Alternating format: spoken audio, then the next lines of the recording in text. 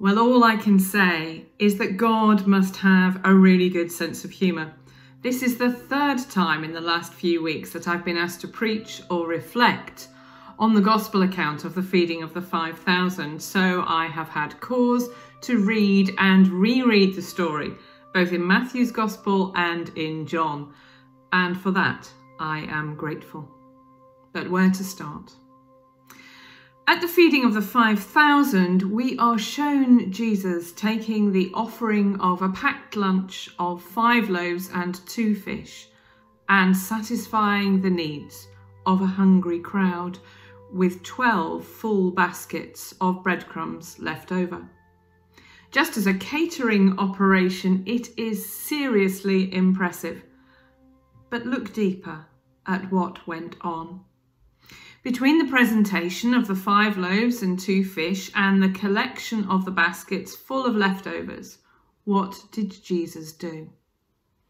Well, Matthew tells us that he took the gifts of food, looked up to heaven in prayer, blessed and broke the loaves, and gave them to the disciples to distribute. This is a beautiful sign, revealing much about the identity of Jesus. It speaks to us of the generosity of God. The hunger of the people was satisfied. All ate and were filled. And just as at the wedding in Cana there was a ridiculous excess of finest wine, so here there is a ridiculous excess of bread. But this miraculous feeding of the crowd is also pointing to the Eucharist. I don't know about you, but I missed Holy Communion so much during lockdown. I could watch with envy on my computer screen as colleagues presided in their homes or churches.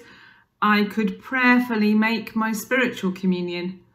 I was greatly comforted by the fact that every day in my Archdeaconry and across the diocese, one of our priests would be saying Mass.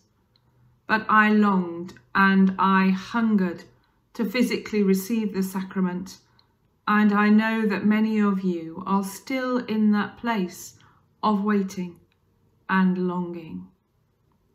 And I recognise it won't be quite the same without hymn singing and in one kind only, and without coffee and biscuits afterwards. But nowhere else do we receive Christ in that deeply satisfying way. Nothing else sends us out filled with that same sense of God's presence and hope and purpose and peace. For just like in our Gospel, Jesus stands between the offering of the gifts and the clearing up afterwards, and something amazing happens. Yes, it is a sign, but God is also at work within it, and somehow heaven and earth touch as we join with the Church throughout the world and throughout the ages to obey Jesus' command at the Last Supper, that we should meet together and do this in remembrance of him. And just like that crowd in our Gospel reading for Sunday, our hunger is satisfied. Look again at the story.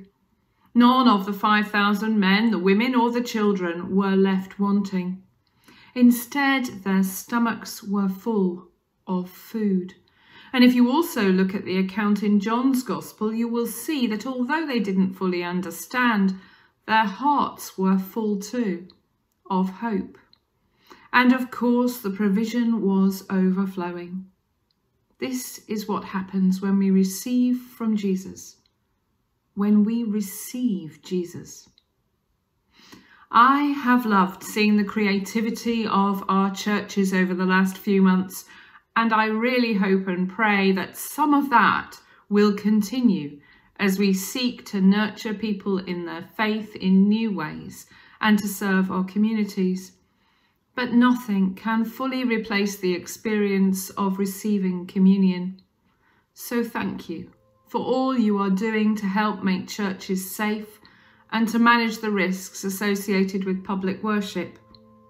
We in the crowd are hungry, and Jesus sees that and longs to feed us. Now let me pray for you. Christ, who has nourished us with himself, the living bread, make you one in praise and love, and raise you up at the last day. And the blessing of God Almighty, the Father, the Son, and the Holy Spirit be among you and remain with you always. Amen.